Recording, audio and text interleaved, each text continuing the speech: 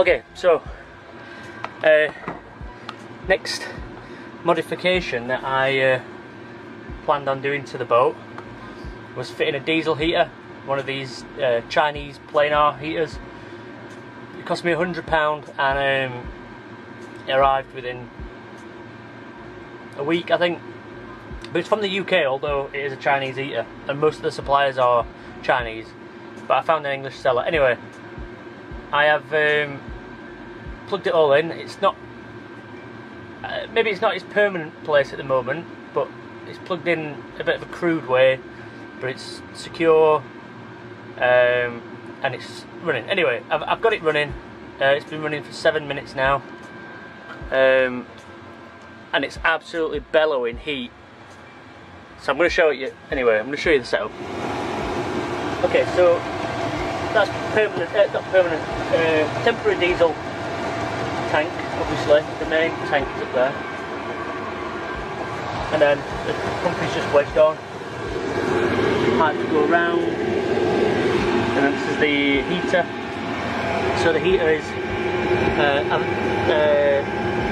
I've wrapped the exhaust in heat wrap for when it exits the boat.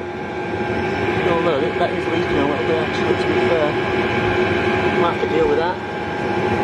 Then there's the air intake, and then the fuel, and then it goes into there. And honestly, that is bellowing hot air. So that's the basic setup. It comes with a remote control, so I can turn it on and off from the bed if I need to. And then I would set the temperature that I want it to get to on there. I can set a timer on it also. I can have that come on anytime I want. And then that just runs from the diesel. And I'm not sure how economical it is on diesel, but it doesn't seem to be pulling too much diesel through. It'll just come through there. Now obviously that wood isn't brilliant, but I had to rip the carpet off. But this is a temporary thing. And then the exhaust goes.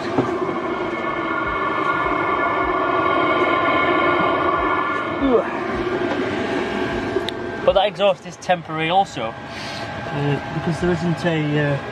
I've not put the silencer on yet, so it's even quieter than that when the silencer is on, which is brilliant. That's not too noisy, it's just the sound of a fan. I can turn that fan down, I don't have to have it on full power all the time. I've just got it on full power for testing it. But I don't know if you can really hear that. It just sounds like a normal fan really, like a fan heater. But obviously it's 5 kilowatts. Anyway, I'll keep you updated on how this one goes, because I've never fitted one before. It's a new one on me. But I do need some heat before winter, and that could be the answer. Originally I did buy that for the van, but the boat is sat on cold water and winter is coming, so anyway, I'll check back with you soon. Okay, so I've had that heater running now for a good hour and a half. It's barely using any diesel, which is good. I've set the clock, I've set the timer, I've set all the settings, you know, all the main ones. It's blowing into the boat now, and we're currently at 25 degrees and rising inside the boat, but I think it's probably hotter than that. It's just the temperature gauge is going up slower than it should do, but it's boiling. And I've got the window open. So yeah, it's going, it's working really well. I'm surprised actually. It was 150 quid. And yeah, it's going really well. The only issue I've got really is that the fact that because I'm limited for space on the boat, I've had to drill a hole in the side of the boat, which is never good. But from there, it's the positioning of the exhaust where to put it. So at the moment, it's just sort of pointing upwards with the silencer on. I'll show you that now actually. Which when I open this window, that's where the exhaust is.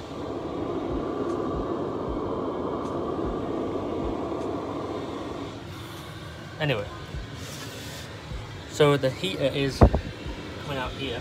I just need to recarpet this, but I can't hold my hand on that, it's so hot. This obviously can twist around. like pointing in any direction. Not going to point into the boat. And obviously the best bit about it, well, there's many good bits about it, but it's that it's on a remote control, as you can see. So I can just turn that off and on and off and on whenever I want. So especially for like in the morning, or even in the evening really, I can have it on for an hour, heat the boat up, and then before I go to bed, and then same in the morning. I've set the timer to come on at 6 AM until 7. I think it's 7. Yeah, it's for an hour in the morning. But obviously if I don't need it, I can just turn it off with the remote. I'm impressed with it so far. There's still some improvements to do. I'm not using the original tank, I'm just using a jerry can, but that's just because the original tank's 10 litres and it's massive. So I need to figure out a place to put that. But the boat has heat, and also it's off the grid heat as well. So it's not using the electric underfloor heating. When I'm out cruising, I can just, as long as I've got some diesel, obviously it's a diesel boat as well, so I could just chuck it straight in the diesel tank of the boat. It would run from there really. So yeah, I've got some off the grid heat, which I'm really happy with. Anyway, I hope I've explained this heater to you well enough, and I'll see you again soon, I guess. Bye bye.